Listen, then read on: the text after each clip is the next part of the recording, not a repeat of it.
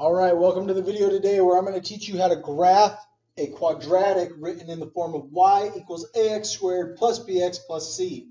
Now, things aren't too crazy when you have y equals ax squared. And they're still not all that crazy when you add the c. But when that b comes along for the ride and you're asked to graph it, things change pretty dramatically. So stick around with me. Make sure you watch the previous video because that's going to be very important for you. You might be a little lost with what I'm saying if you haven't already watched my video on how to find the axis of symmetry, because that is step number 1 in graphing one of these, along with some new things that we have to do as well. So here we go. Buckle up. Let's go. Y equals x squared minus 6x plus 4. If I'm asked to graph that, all right, I need to first start by finding my axis of symmetry. Nothing can happen until I know where is my middle mark of my parabola.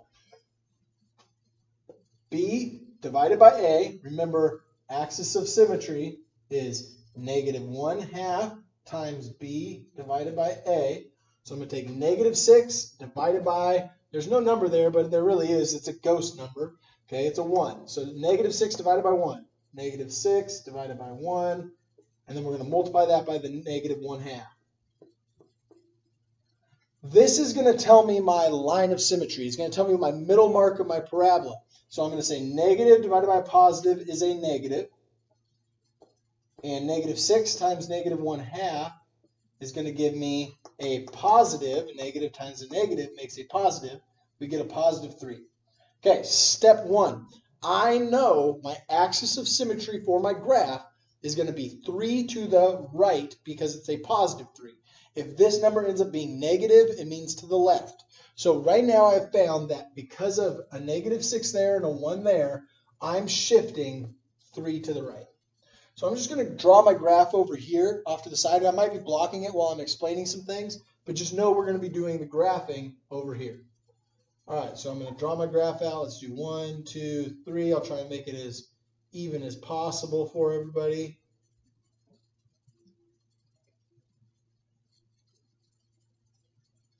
Okay. Let's actually go a little bit bigger with it because I think we're going to need some more space. All right, so now what we're going to be doing is graphing this equation, this quadratic. I've found that my line of symmetry is 3 to the right. So I can now draw a dotted line going directly through 3 on my x-axis. That is telling me, hey, that's where your parabola is going to open up or down from. Next thing I need to do, because I know that the x value is 3 to the right, I can now find my y value by plugging it into the equation. So we now know that x is 3 to the right. X is 3 to the right. So now change the x's. Y equals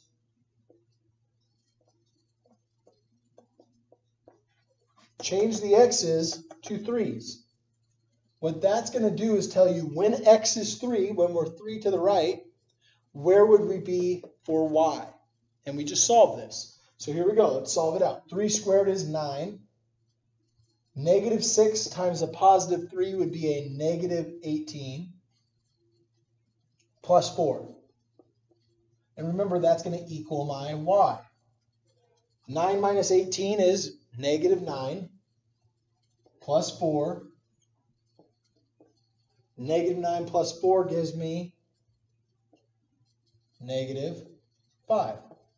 So when x is 3, y was -5. So I'm going to go 3 to the right, -5 down. 1, 2, 3, 4, 5. I've now marked what's called my vertex, my low point to this parabola. How do I find more? Well, one of the things you're going to want to do after that is figure out where is your y-intercept. Figure out where the y-intercept to your parabola is. Y-intercept, we all know, is right here on this axis, the y-axis. Where's this going to open up and cross Is it going to cross here? Is it going to cross here, here, here, here, here? We can find that out by plugging in the x value that we want. What is x when we're on this line? It's not 1, or it's not 2, it's not 3, it's not 1. It's a 0. When we're on this line, x is 0. So put a 0 in here, and this part's usually typically pretty easy, okay? Because when you put a 0 in, a lot of things just change to 0. 0 squared is 0. Minus 6 times 0 is 0. So all of that is just worth 0. All we have left is plus 4. So we're going to mark 0, 1, 2, 3, 4. So I now have this dot here and this dot here. So what I have is a part to, now I'm not going to, this isn't perfect here yet, but let me just kind of draw very lightly. We're going to have a parabola that looks something like this, right? But I'm going to erase those dots because I need at least one more point to draw a nice U-shaped curvature. All right?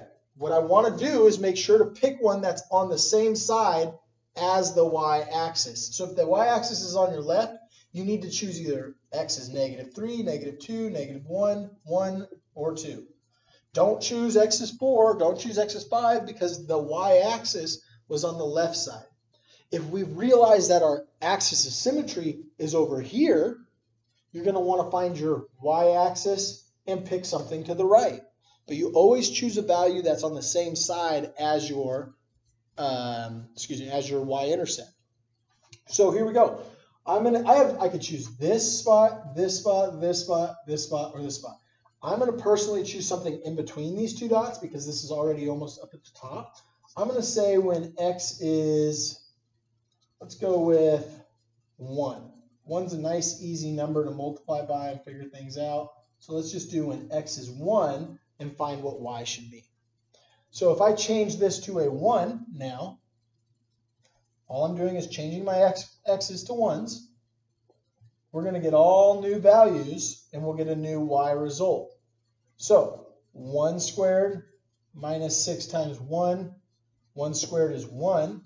-6 times 1 is -6. 1 minus 6 is -5. Plus 4 gives me a -1.